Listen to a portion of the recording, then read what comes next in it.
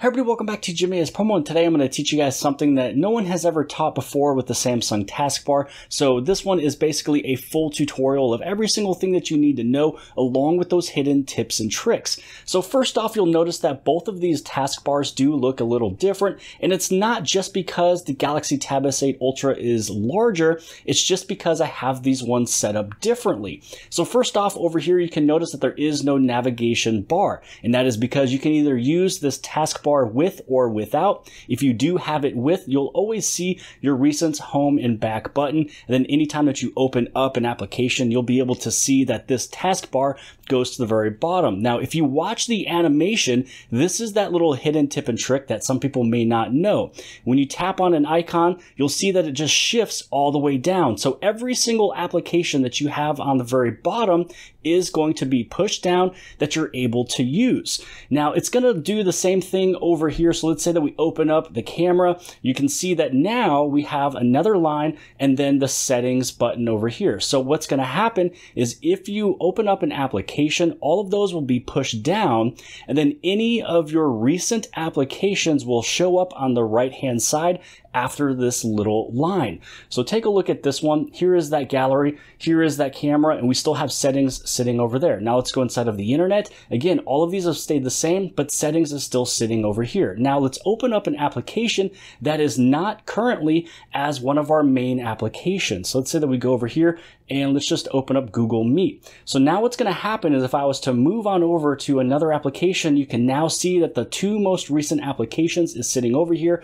along with those applications that you originally have set up for your normal home screen. So look at that: phone, messages, internet, notes. You also have gallery and then camera. Again, you open this up, they all move on down, and then your two recent applications goes over there. So how about we do this again? YouTube Music. Now you're not going to see it yet because it's not a recent application. Now if I go inside of gallery, now it'll show you those two most recents. Now check this out. Let's say that we open up Google Meet. Now it's going to be replaced with settings. Now let's say if we open up the Samsung Music, here we go. It just basically repeats and recycles through the two most recent applications. If you try to open up more applications, as you can see, we have 3 of them here. It's only going to show 2 on the right hand side.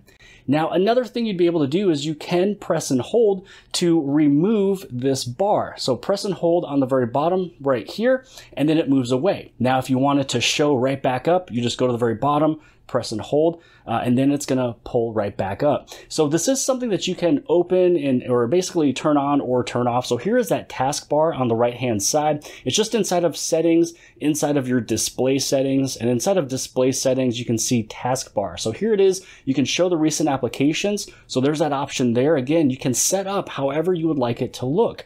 And then here's this one: show and hide with a touch and hold, as you just saw. So you can turn this one on or off. Same thing with the recent applications, and those are the only 2 toggles that you have.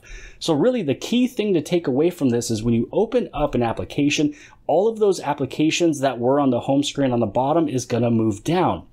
And that is why this one over here has so many sitting on the bottom, is because I moved all of these down. If I was to take away YouTube and I put it back up, maybe we take away the YouTube Music as well. Oh, hey, you guys might as well hit that subscribe button if you're watching this video, because YouTube is telling me that 85.6% of you are not subscribed, but you're coming back to check out these videos. Plus, if you're also loving this video, YouTube is also telling me that 17.2% of you only have your all notifications turned on. So make sure you hit that bell for notifications and select all. Now you're able to see that we're going to have much less. And so here we go. There's less applications here. You have the 2. You still have your navigation buttons sitting there.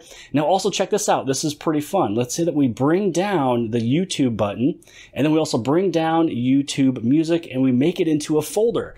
So what do you think is going to happen when we do this? Open up the internet, there is the folder. But that's kind of taking away what the taskbar is used for, which is quickly opening up an application that you use all the time. You know, there's really no reason to have folders. Here we go, you can open up a folder, but it is pretty cool to see that you are able to do that if you wanted to add folders to the bottom.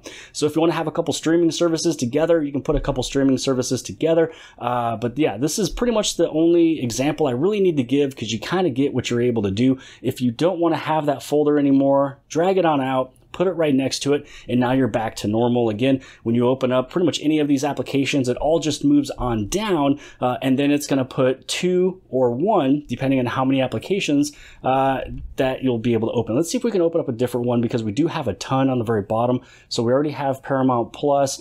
Let's say that we want to go with Spotify, but then I go back inside of here. There we go. It actually does open up a little bit more space depending on how many applications you do have. So this is quite a bit over here. We have 1, 2, 3, 4, 5, 6, 7, 8, 9, 10 applications. And then we also have 2 more sitting over here. So it's going to be the same thing over here. If you want to have more applications show up on the taskbar, again, these are the ones that you use all the time. Then you'd be able to just simply swipe it on down. Let's say that we wanted to bring out another one. So I'm going to bring this one, bring it up, bring it all the way down. And so now anytime that we open up any of these things here, again, you can see more of these applications show up on the bottom. Again, you just simply swipe between all of these. It's going to replace it. You can open these up pretty quick. Now, a lot of the split screen stuff you've seen from before in my other videos, but this is where you'd be able to drag them up. So if you want to have 2 applications set up like this, where you have it on the left and the right, or if you want to have it on a top and a bottom, you can do top and bottom as well, or you can do the pop-up window in the middle. So let's say that we have 2 applications running there, and then just so you can see, you can also do 3 applications. So you can have 2 over here, you can have 2 over here, and then 1 on this side, or you can, do that little pop-up. So really, however you want to set it up, now you have 3 applications going. You can bring them up, bring them down. You can switch these around, tap this. You can favorite it if this is one you always use. But that's pretty much everything I wanted to show you. This is the full tutorial. This is using the taskbar with navigation gestures, without navigation gestures. I'm also showing you how you're able to press and hold to get rid of it, or press and hold to bring it back. I'm showing you how you're able to, see those 2 recent applications on the right hand side after this little dash. Again, it's only 2 that will show, no others. But the biggest thing here, a lot of people might not know, is that you're able to customize how many and what applications show up as the taskbar, as those are the ones down here on the main page. So this is everything I wanted to show off. Hopefully you guys appreciated it. If you did, give it a big thumbs up. Don't forget to hit subscribe on the very bottom left hand side. And if you like this video, then more than likely you'll also like this video. And I'll see you guys later.